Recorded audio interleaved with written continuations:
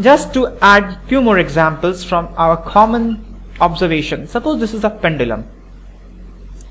It was kept at the mean position, you gave some displacement and it will oscillate.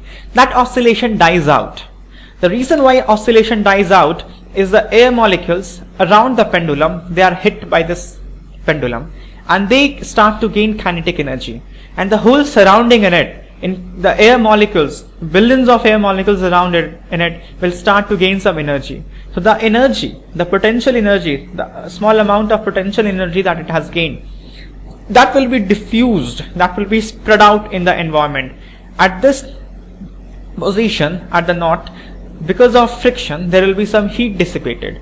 So there will be some heat energy released out here. There will be some kinetic energy going into the environment. So this energy will be dispersed. So this oscillation will die out. So this process of the dying out of oscillation is spontaneous. It will happen on it itself because in this process the energy is diffused. The other way will not happen. If the pendulum is at rest, suddenly it will not come in motion, because to bring it at motion, energy from the environment, the kinetic energy of all the molecules have to be taken away and that energy has to be bestowed to this pendulum.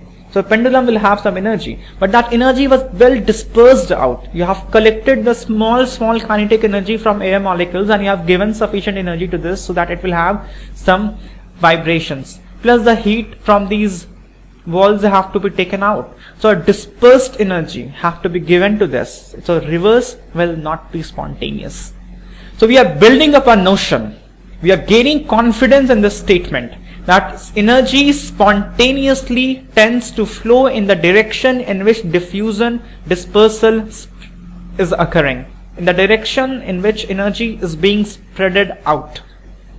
You have faith in this statement now? This is the observation. Fine. So, there are other things as well. Just to add a biological process, when we eat food, then that food has some chemical energy in it. When we eat this, the whole chemical energy which was concentrated before is dispersed. And that due to oxidation of food, there is synthesis of essential compounds and all kind of activities from biochemical to muscular to mental cells requires energy.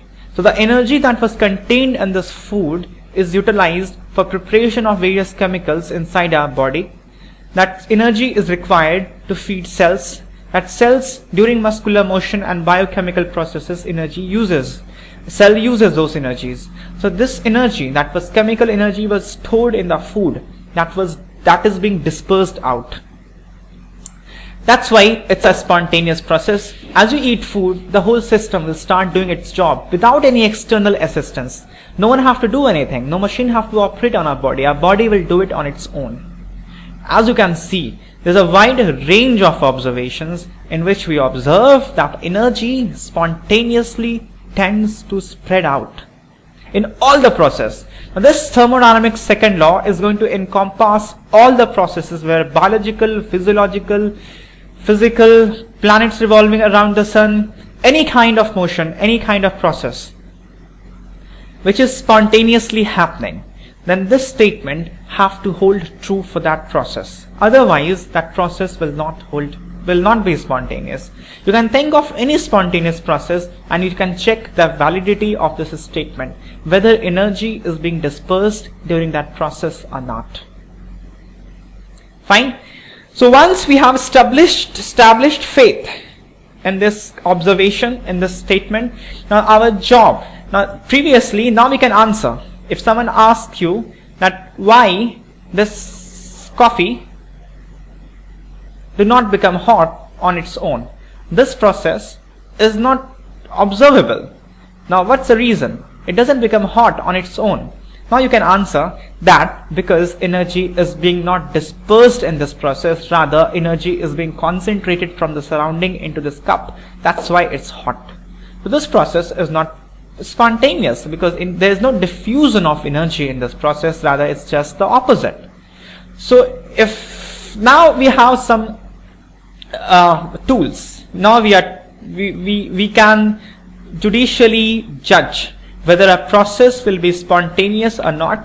Given a process is not spontaneous, we can analyze that the energy in that process is not being spread out.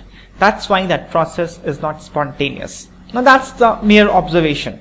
And all the laws are formed from observations. All of them.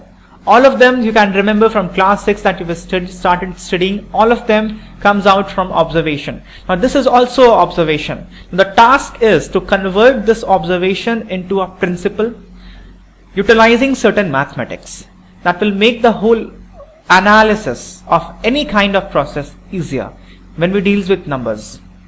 Fine. For example, Newton's third law. Newton observed that the acceleration is directly proportional to force applied on a mass, and later he found out that the constant of proportionality is inverse of the mass. So this observation helped him to come to our equation. Similarly, we are having some observation that energy is being spread out.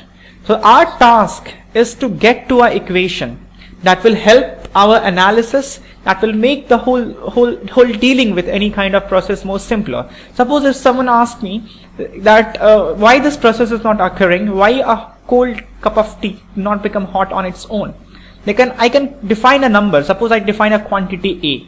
I can say that, see, look, this quantity A, which is supposed to give you an idea of whether a process is spontaneous or not, is having a negative number, is having a negative value. And hence it's not spontaneous. For this process, the value of A is positive, so it's spontaneous.